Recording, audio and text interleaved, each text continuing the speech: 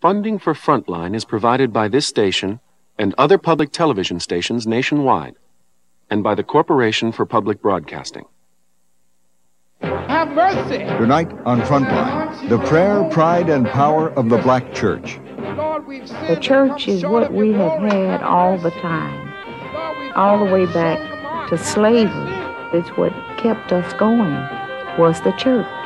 Young, successful blacks are returning to their church in record numbers, seeking the racial, political, and spiritual core of life in black America. The culture says you're inferior. The Christ says you are equal. Let the church say amen. Tonight, keeping the faith. God bless you, my father's children. Arise and know that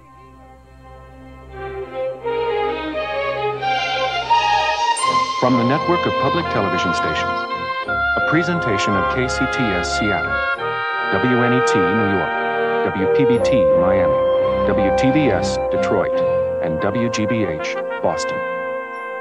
This is Frontline with Judy Woodruff. Good evening.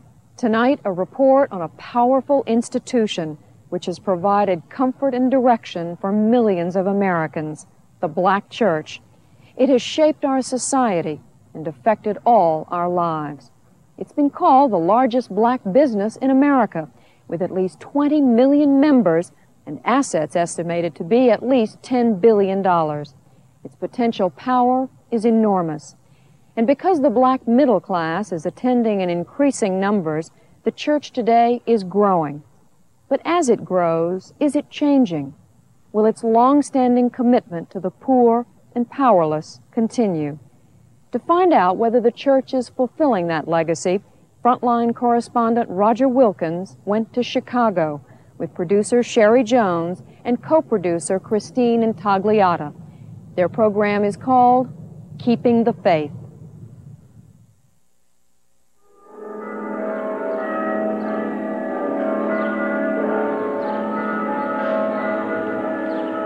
$11 Sunday morning.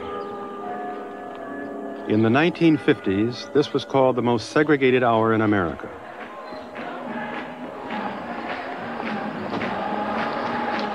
After all these years, the fact that America's churches aren't very much more integrated now than they were then says something profound about our national community and the way it has developed. Good morning. Good morning.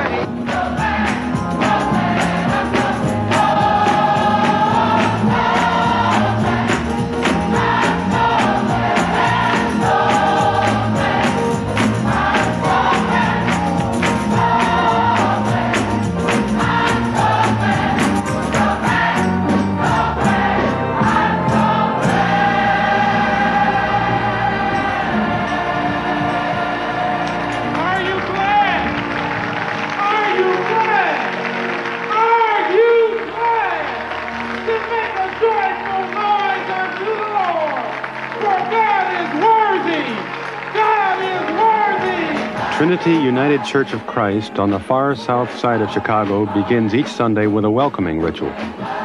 I came here to look at a church whose congregation of 4,500 members is drawn mostly from the black middle class, that part of the black population that has grown substantially since the civil rights movement changed the nation.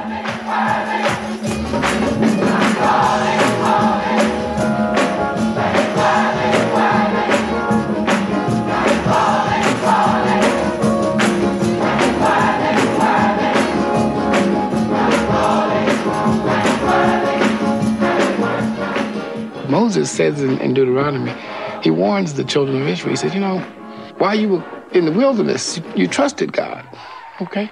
Now you're getting ready to go into a land and live in houses you didn't build, eat fruit you didn't plant. Be careful, because you're going to get rich. In the black community, there's a song, people sure act funny when they get a little money. The higher up you go on a social economic scale, the more cut off from who you are and whose you are people become.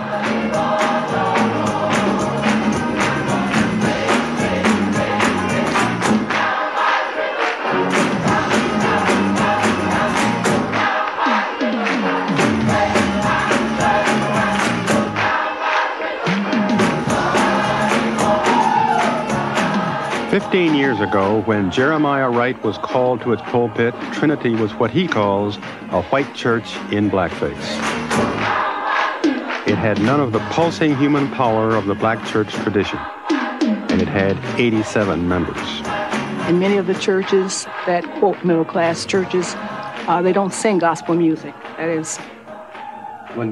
is not dignified enough. That's correct. Wasn't white enough. All right, if you want to put it that way, it wasn't quote white.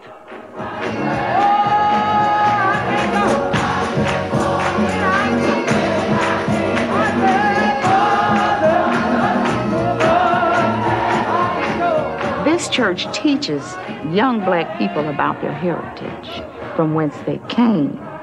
I think there should be a lot more of it. I don't think that there is enough. I think there are still too many black people who think white entirely too much. They just don't think black enough.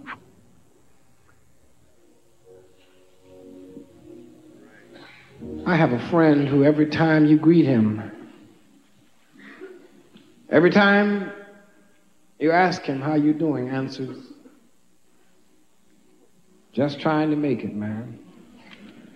Just trying to make it. When I say, what's happening, bro? What's to it?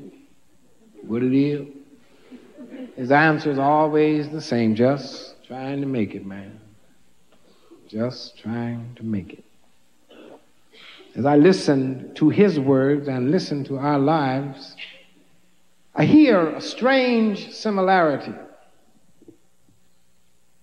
where so many of us are just trying to make it, man. Just trying to make it. I see a young couple, two beautiful black people, struggling to survive, struggling to keep their marriage alive. Hardly enough money to pay bills and buy food, no money for frills, and with little children, no time for frivolity. He is black and underpaid. With a degree, he makes less than the boss's kid, and the boss's kid don't have no degree. But he does have white skin. He is black and underpaid. She is tired and having second thoughts. And as I see them struggle to keep hope from dying, struggle to keep healthy self-esteem, struggle in an environment that seeks to strangle them, I see this young black couple just trying to make it.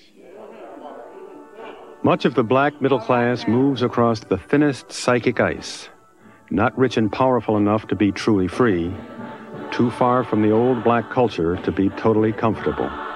I was a poor person trying to make it. And I felt, I guess I felt tricked in a lot of ways. Everybody was telling me, oh, if you go to school, you'll have it made. And I realized that was not it, that my color and my racial background or my racial roots would always be there.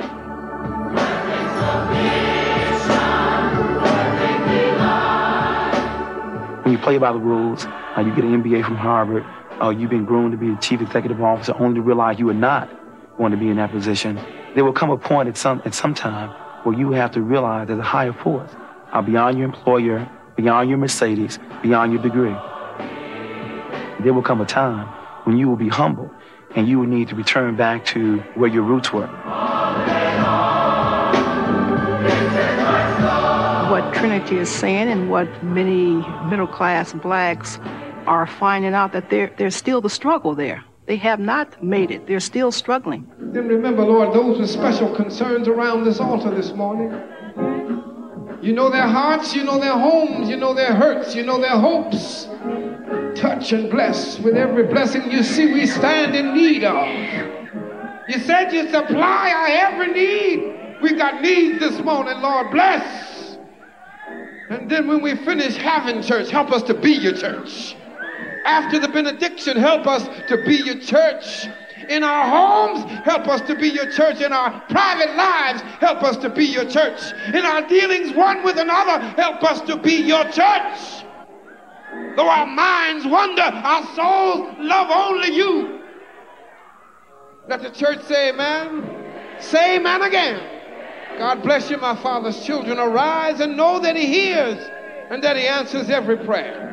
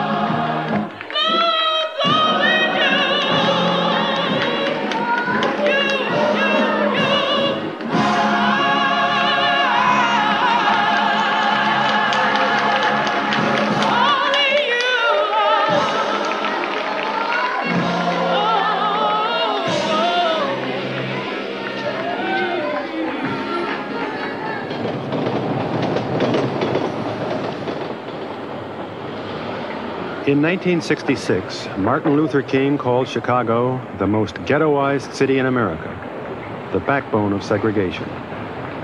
Today, it's a city with a black mayor.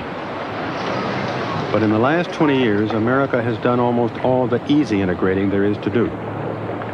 The most fortunate blacks have gone to college and to professional schools. They have become government officials and bank tellers, corporate executives and entrepreneurs. And with the money earned from their jobs in the cities, they have moved toward the suburbs. The inner city poor are stuck and alone, more isolated than ever, living in stark urban desolation.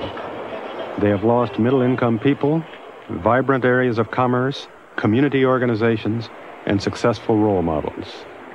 And they have lost their big and successful churches.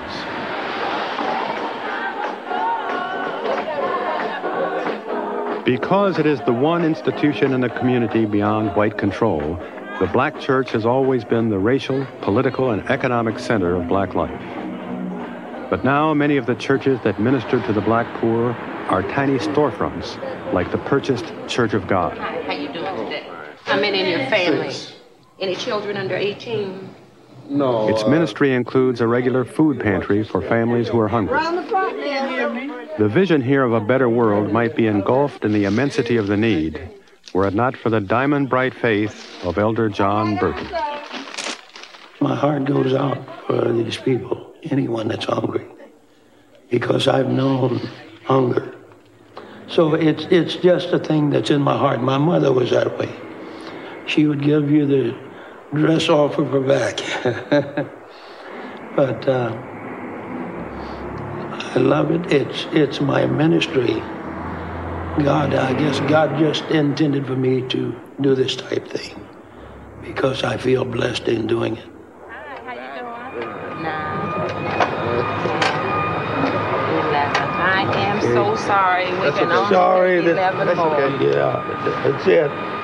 We're out. Oh, you out? Yeah. Okay. We can only take 11 more. Okay. Okay. See you next time. Every week the story is the same. There is never enough for all who are needy. Actually, it was intended from the beginning that the church take care of this kind of need of the people. And it was written right into the laws of God from the beginning. Hallelujah! You know it's a blessing to be saved and sanctified and have the Spirit of God dwelling in you. Because the Bible says in this flesh don't dwell nothing good. Sometimes you know you get in a state where you sleep and somebody got to shake you and wake you up. Glory to God, and that's what the Spirit of the Lord does. Some blacks have likened experience in this country to a lifelong storm, and the black church to a shelter from the storm. A rock, a refuge. Let me tell you about a man known by many, accepted by few. He'll heal your wounded spirit and give you joy and happiness you never knew. If I keep my mind on the Father above, He will keep me in perfect peace. Hallelujah! Hallelujah!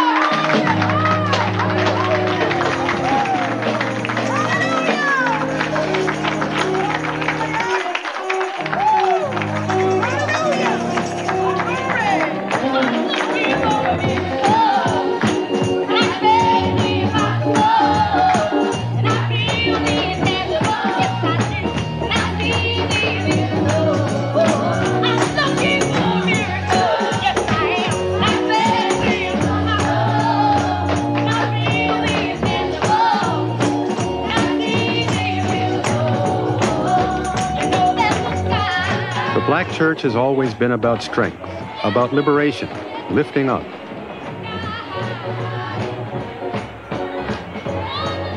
At a weeknight service at Trinity, just a block away from Purchased, in a neighborhood that lies between the inner city and the suburbs, there are shared spiritual and emotional links to the past.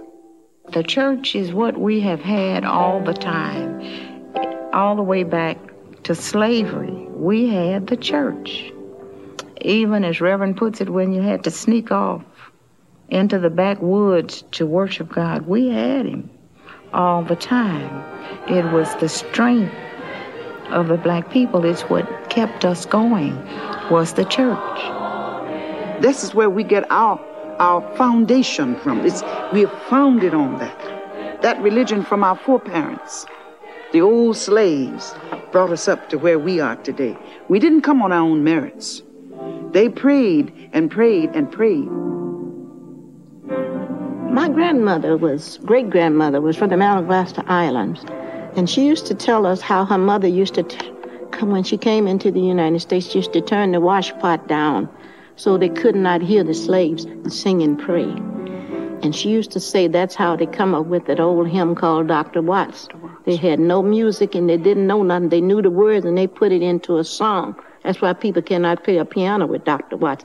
That is strictly an a cappella music. Supposed to have music in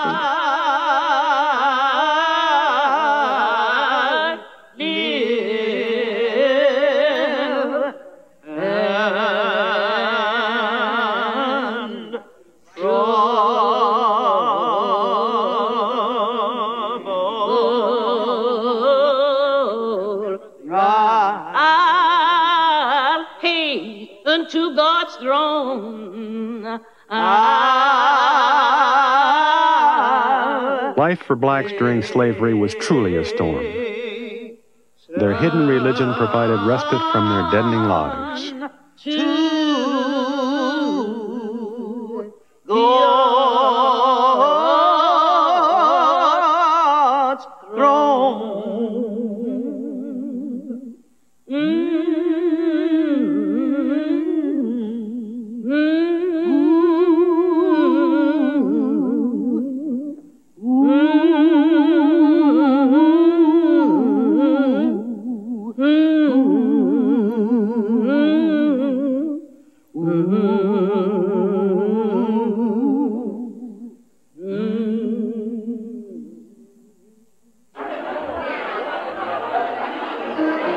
The church has always been the wellspring of political and social action in black America.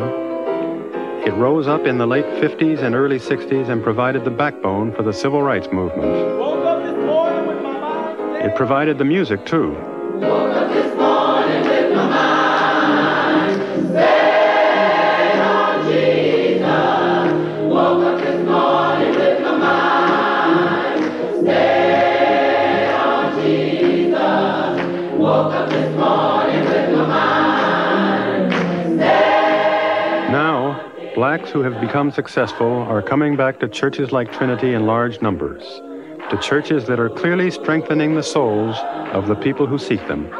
Well, I want to spend a part of our lesson today talking about Liberia. First of all, Redonis just showed us that The rooms of Trinity are crammed full of its members, all day, every day, engaged in political as well as religious education, collecting food for those who are hungry, dealing with problems in the lives of its teenagers, the truth to yourself. all in an attempt to give strength during the trial of being black in America. Sing me that old song. A rehearsal for a special ceremony serves to remind that a major strand of the black experience in this country has been the loss, in a sea of whiteness, by many in each new generation of a sense of their own identity. Because one of the requirements for getting ahead has been for blacks to forget their people's past, to shed any memory of their lives before they were brought to this country as slaves.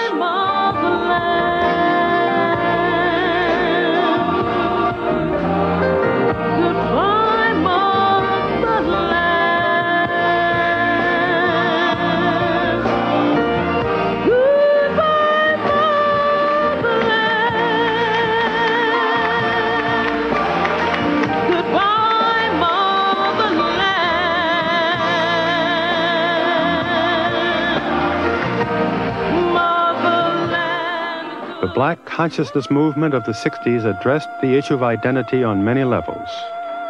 Cultural history was restored. Black became beautiful.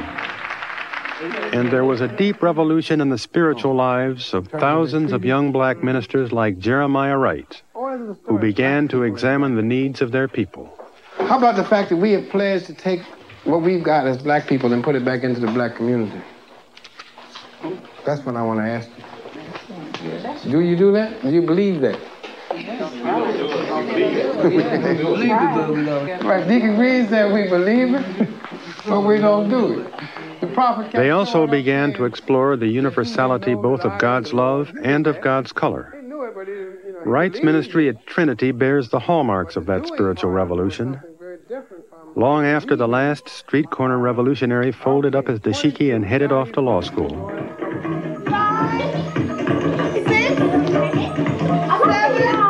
Today, Trinity is one of the fastest growing and strongest black churches in America.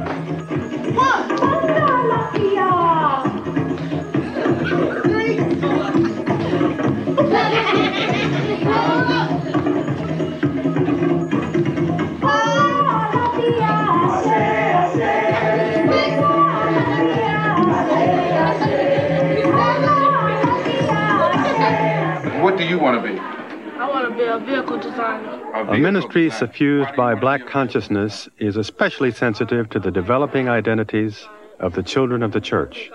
In this case, the young black men. Well, I would like to be a baker. I think I have, the qualities to become a baker, and I like to cook, and I like to eat too. All right. So I watched TV and looked at lawyers through the past years, and I basically like, the field of being a lawyer. It's really exciting. As a matter of fact, there are a couple of lawyers here in the church that maybe we could just hook you up with, and you could just do like a little internship with them. Go down, follow them around, go into the courtroom, see what it actually takes, because sometimes we get a misconception about what law is about because we see the exciting part of it. Well, I like to be a doctor. You can't beat what you ain't seen. And so many of our young boys haven't seen nothing but the gangs and the pimps and the brothers on the corner. They've never sat and talked to lawyers. They've never sat and talked to a man, a black man with 2-3 degrees. They never had a chance. They never had an option in terms of thinking, I can do this, I can be this. They see a doctor when they're sick. They don't get to sit and talk. Go to med school. They don't talk to somebody who writes programs and analyzes systems and computers. A black guy, I can do this. I can never have their horizons lifted. That kind of practical reaching out will pull young brothers into the church. 1, commitment to the black community. 3, commitment to the black family. 4, every situation was like I was on stage. Like I was an actor on stage and I was looking for somebody to applaud or say, good, no good, where's the hook, Many older members of the church deal with the ravages of racism in their lives, often through individual counseling sessions with Reverend Wright. They have to act a certain way, pretend with a mask and play a role rather than be Howard. Mm-hmm. Why can't you just be Howard? I'm finding that out now. Howard is cool. God made Howard. But you used to think that Howard was not? Yeah. There's a verse that has taken me through the past month or so.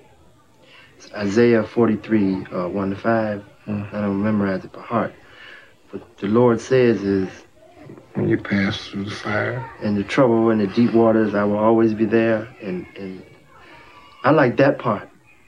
And I like the part where he says, I will give up Egypt for you. I will give up Sudan for you. I will give up nations for you. Who gonna give up all of that for you? For me, who gonna give up all of that? People won't even give up a dime, And the best part is... What it really means to be created in the image of God, that you are okay as God created you, that's a very difficult lesson. African Americans were the only persons in this melting pot who were systematically stripped of their history, their heritage, and who they were as persons. If I can somehow be white, a lot of black people have that feeling. If I can somehow be accepted, and Africa's a bad thing. I'm not African. I'm part Indian. I'm part Chinese. I'm part anything. Oh, they're doing a skit. Oh, come on, little. The inner city can tear teenagers apart. Some of the most self-destructive behavior of black teenagers is a direct result of self-esteem destroyed by racism. At regular youth fellowships, Trinity gives the youngsters themselves opportunities to explore their lives. This night, they improvise a first meeting between two black girls and two girls who are white. I don't know if you have met my, the two new girls that moved into the school. Well, that's nice to meet you all. Nice to meet you too. Yeah. So, what's his name? Lord, get me out of here. Well, I guess it's time for us to go. Our mom wants us home by a certain time. Okay, well, thanks for stopping by. It was nice meeting both of you. Okay, bye-bye. Meredith, do you know what my mom would say? Do you know what she would say to me if she knew I was associated with black people? She'd say, oh, so you're associated with black people. No, I doubt it very seriously. Well, what did your mom say? Does she even know they're here? Of course she does. Her best friend is black. Wait, no, there is a difference. What's the difference? I'm white, they're black. They're low, I'm high. I have the opportunity to do what I want. But really, listen. Mom wouldn't lie to me. I doubt it very seriously. Because she hates blacks. Yeah. So now you know I like both races. So now that you know that, I guess you hate my guts. No, I don't hate you, Meredith. I mean, we're best friends. I couldn't hate you for that. If you hate them, you hate me. Simple as that. If you don't like the way I, like... A lot of Americans believe that the storm is over, at least for successful blacks.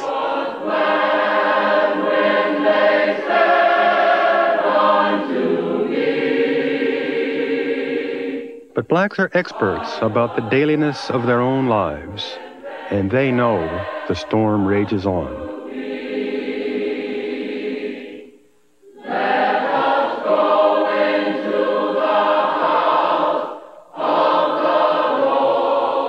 How do we do more than survive without moving into a posture of hating individuals? How do we attack a system, get at systemic evil, and realize that that's not the individual, it's the system? Dr. King used to talk about we don't have to hate while we straighten the situation out.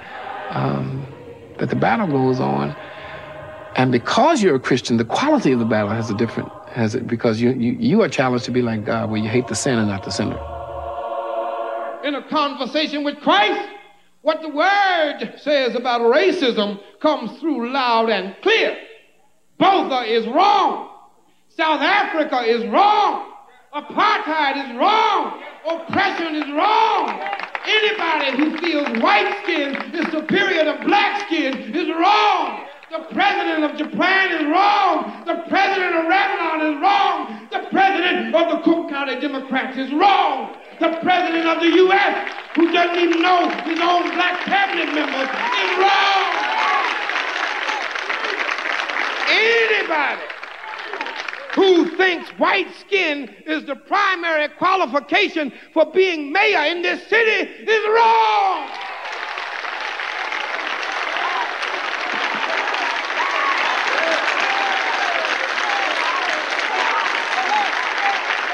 God is no respecter of persons. God has created of one blood all the nations that dwell on the face of this earth. God don't like ugly, and he ain't too particular about pretty.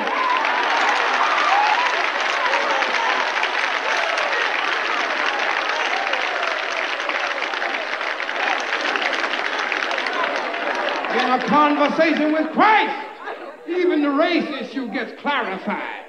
And that's right here in this passage too. You see, the culture had a race problem back in John 4. This ain't nothing new we going through. The Samaritans were the spooks, as far as the Jews were concerned. They were nothing. They were nobody. They were to be looked down upon. Like you got separate entrances and separate facilities, one for one race and one for the other. That's what's going on in verse 9. You can't even use the same utensils. Got Jim Crow and apartheid in John 4. The culture said a Jew was not even supposed to talk to a Samaritan, simply because he or she was a Samaritan. Sort of like black and white in the city council of this Samaria. But what the culture says and what the Christ says are two different things altogether.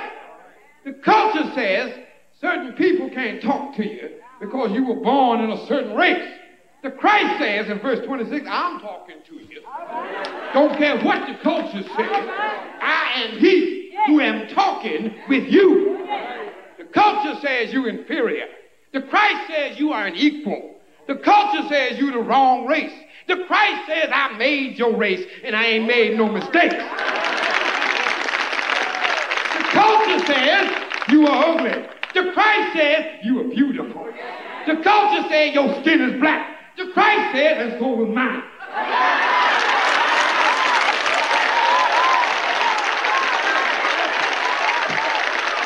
The culture said, your hair is nappy. The Christ said, it's just like mine.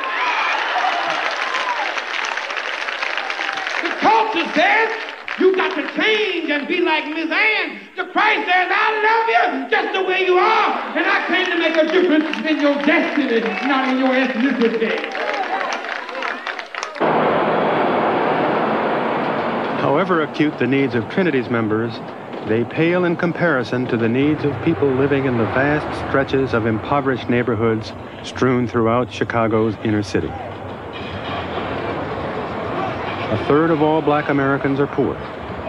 Those in cities like Chicago are more isolated than the urban poor of a generation ago, and they're having babies. Better than 40% of all black children in America are growing up poor.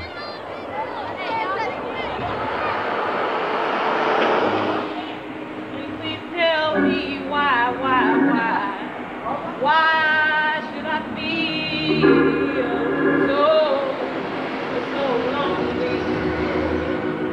so lonely and long for a heaven. In these neighborhoods, there is the gritty survival of churches like this. Since Jesus, all right, since Jesus is my portion, is my constant friend, oh, it's he, and I know his eye is on the sparrow, yes it is, and I know that Jesus watches, he watches over. There remains the disquieting sense that as the population in need expands and grows younger, the churches which serve the poor in the areas of maximum pain are growing older and smaller. And that will mean a big difference in the lives of those growing up in the housing projects of the inner city. When you look back on the better days when you were young here, was the church a part of your lives? Yes. Oh, yes. yeah. That's all. It was church. The church, yeah. Yeah. Why'd you go to church? Well, our parents, you know, they got us up every morning, hey, we're going out to church. And that's what we did. The nuns used to come out with this big laundry bag. And in the laundry bag were dolls and baseball bats and volleyballs. The kids now don't have that, you know. These women are all single mothers who grew up in this project. They are now organized to provide younger women here both with advice and with links to the outside world. If you had all of the black ministers in town sitting at a table and they said to you, what is it that the black churches of Chicago ought to be doing to improve the conditions of low-income people, what would you tell them? Marie, what would you tell them? If he would teach the mother, well, you're a mother. These are the things that a mother is supposed to do. You know, you're a father. This is the father role, and you're the children. These are the things children are supposed to do. These are the things the mother is supposed to teach the child. You know, if church was like that, I think you would get more parents and fathers in church. You know, if the people want to come to you, then you go out to them. Do some outreach and knock on doors. Find out what it is. I'll ask them. I feel like they need their self-esteem built up. The people do. The people do, yeah. I think they need to get a grip on who they are and what they're capable of being and what they're capable of doing. I think the churches need to stress that more with their people that's coming into the church. Yeah. To make them feel like they are somebody, not just anybody, somebody. The needs of those who are left in places like this are overwhelming. They need food and jobs and education for their children. And they need role models and people who will fight for them every day.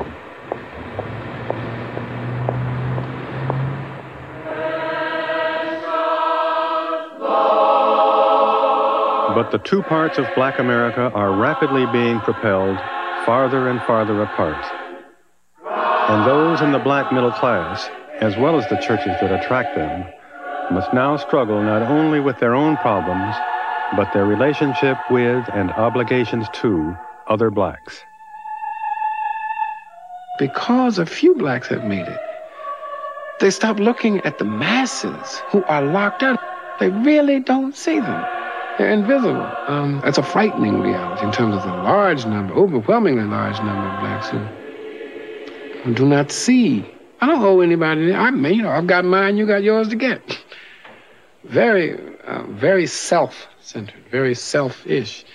I preach against them. I talk about, that kind of focused religion that's, dear Lord, bless me and my wife, my brother John, and his wife, us four, no more, amen. No, I'm not giving anything back to anybody. I made it. Why can't they?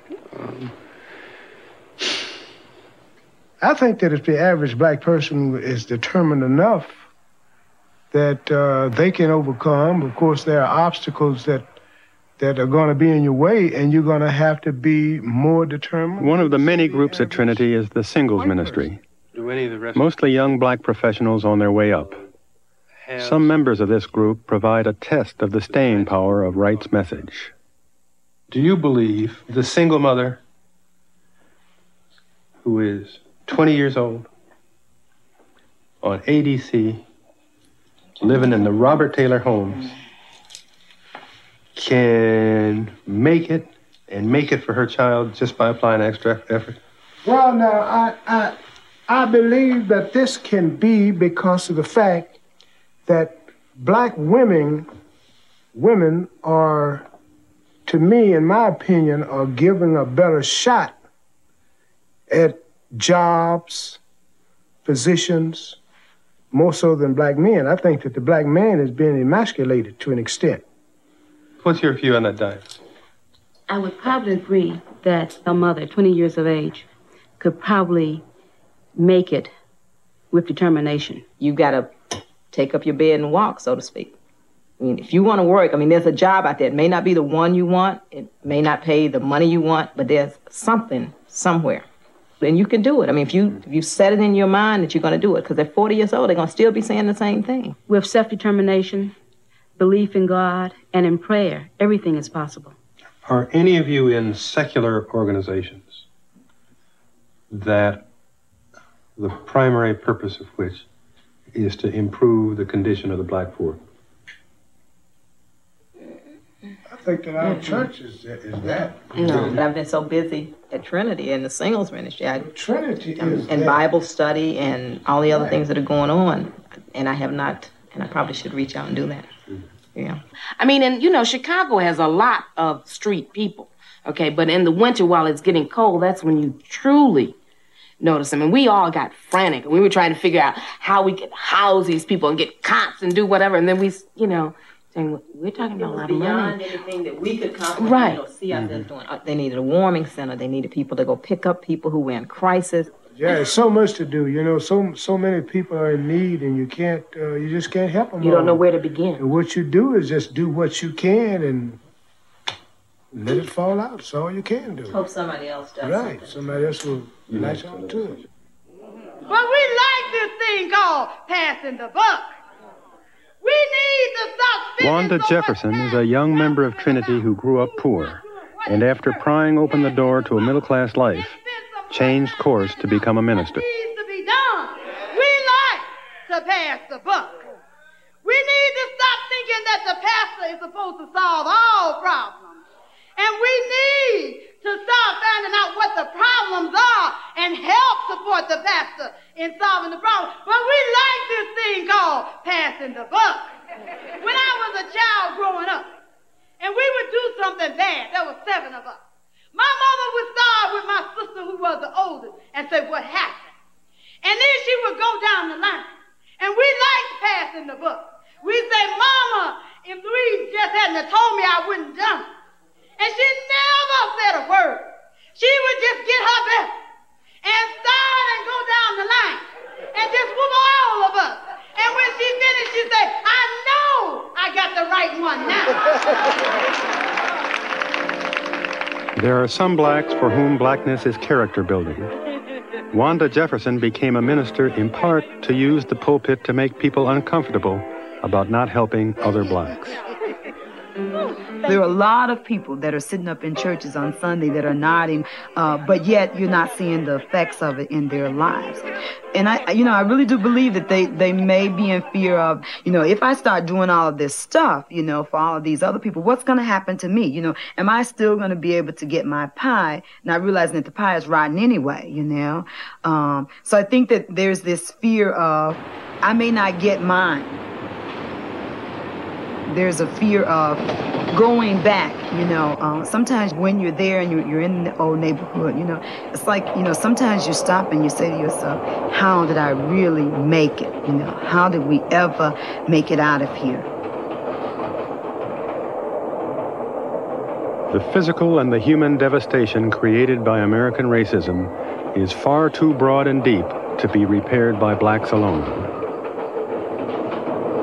But if black individuals and black institutions do not initiate remedies, if they do not continue to define the problems, the rest of the nation will simply turn away.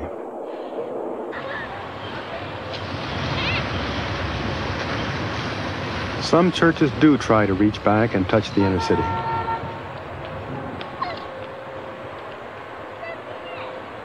The Purchased Church of God sends its bus to the housing projects every week to pick up youngsters for the half-hour ride to Sunday school.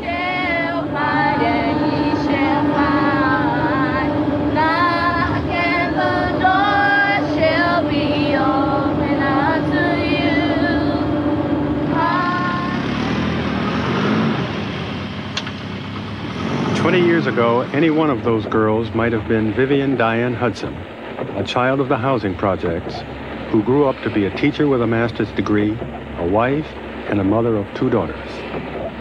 Every Sunday morning, she now drives an hour from her suburban home to Trinity. And all these things shall be added unto you. Hallelujah, hallelujah. Purchased Church is doing what the black church has always done. When everyone else in the society says you can't, the church says you can.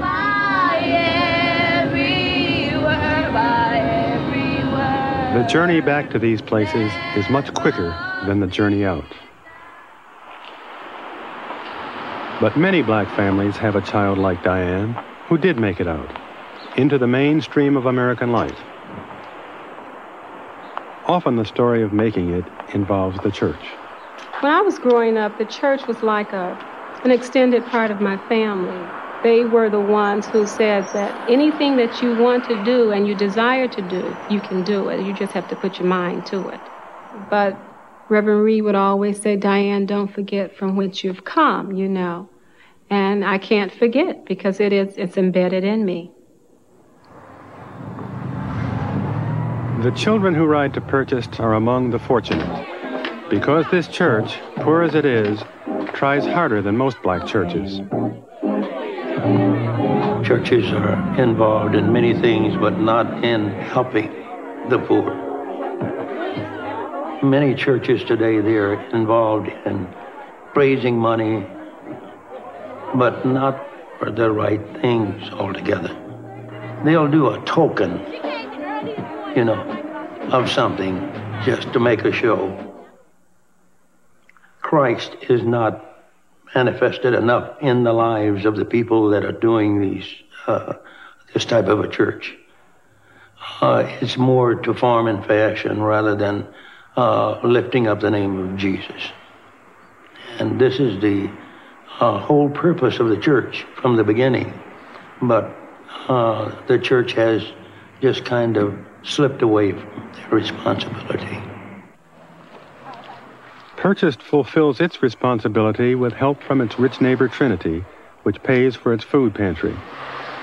Only a block apart, but serving different worlds, these two churches are activist places, and thus exceptional. Unfortunately, most churches now are status quo. And so that, you know, to the extent they're not trying to feed the poor, and they're not trying to find hookup jobs and people, they're not concerned about the lowest, the least, the left out. They're not concerned about the youth. They're concerned about, let me come here on a Sunday, hear something that tells me I'm okay, and I'm going back to where I've been going. Don't rock the boat. And when you look at the numbers, and look at the facilities they have, and look at the potential for what they could be doing, they're not doing it. We are not doing the church. No.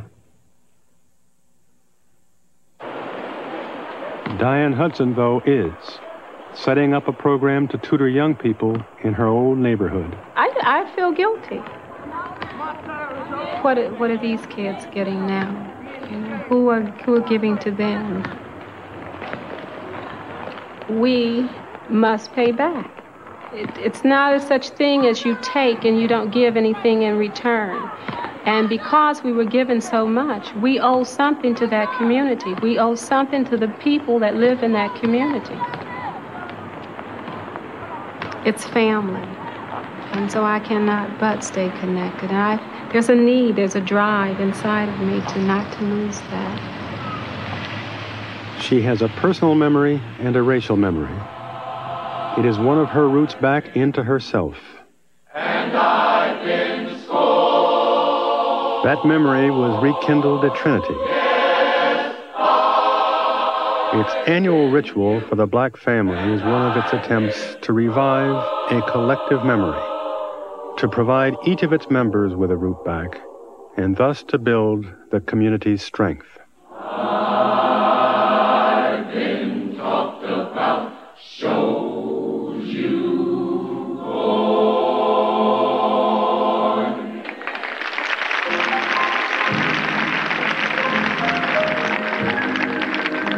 Malcolm X asked the question, if a cat has kittens in an oven, do you call those kittens biscuits? Sons and daughters of Africa, born in America, your histories you shall talk about to your children and teach them diligently. Talk about it when you wake up. Talk about it as you go through the day. Talk about it at the end of the day.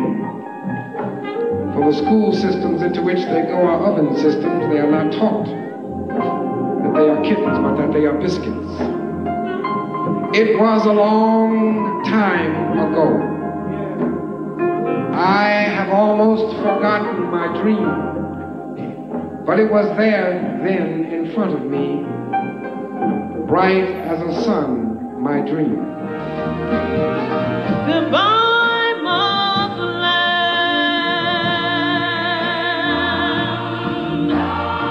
Goodbye, motherland.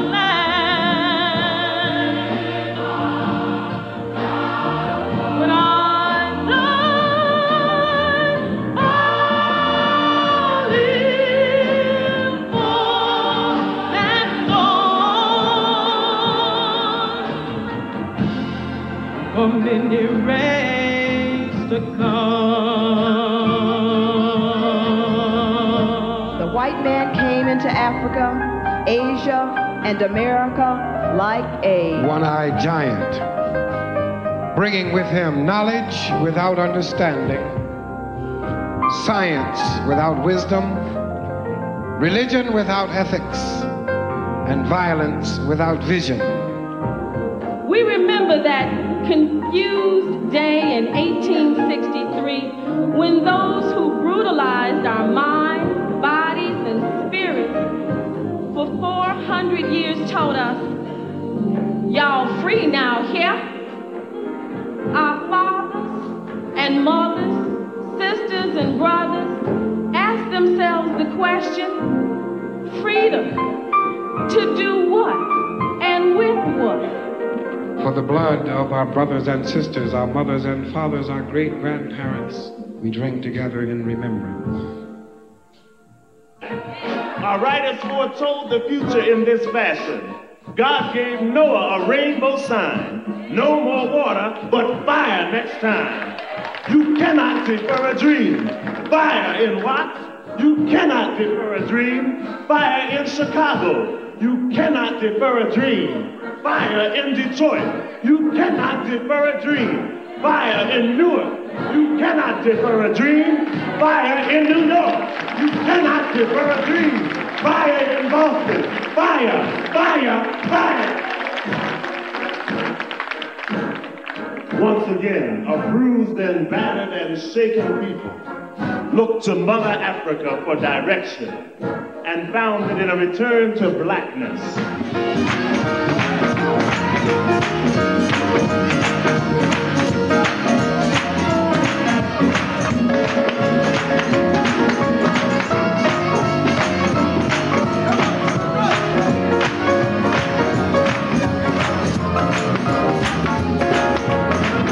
Millions of our people are now able to look into our own mirror of cultural values and say with King Solomon, I am black and beautiful.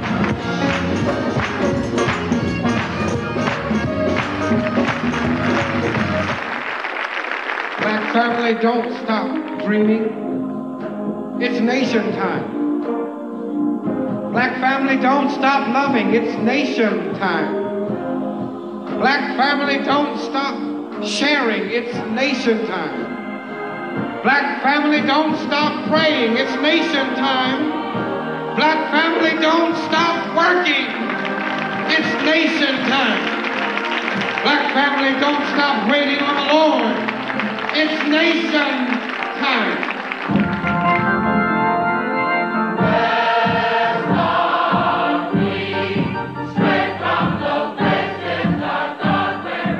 In the end, because of their success, Trinity and its members must struggle with an obligation imposed by injustice in the larger society. This church will be measured by how much of its power will reach beyond its own doors, and by how many of its members will reach back to those left behind.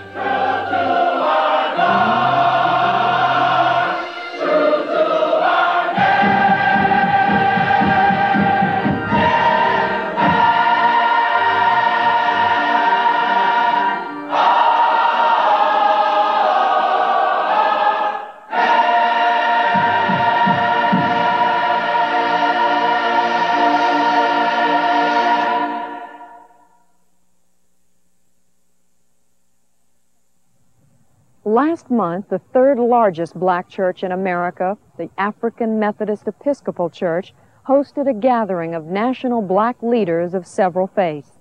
They addressed the increasing problems of the black poor and called for a new activism, using the economic power of black churches to press for change through boycotts and through investing their wealth in black communities. And black church power may be further recognized in the year to come, an election year in which the black vote has the potential to make a difference in local, state, and national races. Thank you for joining me. I'm Judy Woodruff. Good night.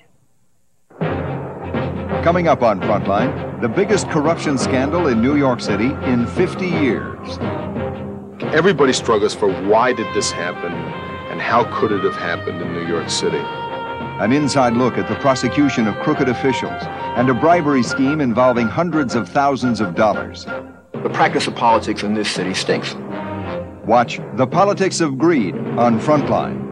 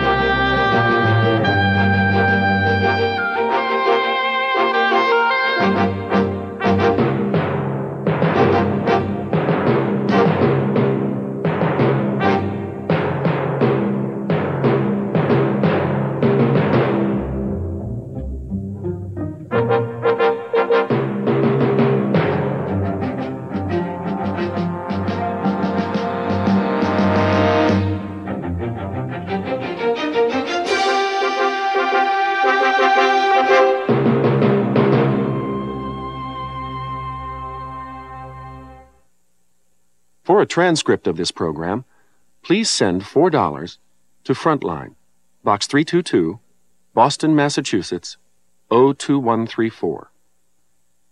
Frontline is produced for the Documentary Consortium by WGBH, Boston, which is solely responsible for its content. Funding for Frontline was provided by this station and other public television stations nationwide, and by the Corporation for Public Broadcasting. Schools, colleges, and other organizations interested in purchasing or renting video cassettes of this program may call 800-424-7963 or write PBS Video, Post Office Box 8092, Washington, D.C. 20024.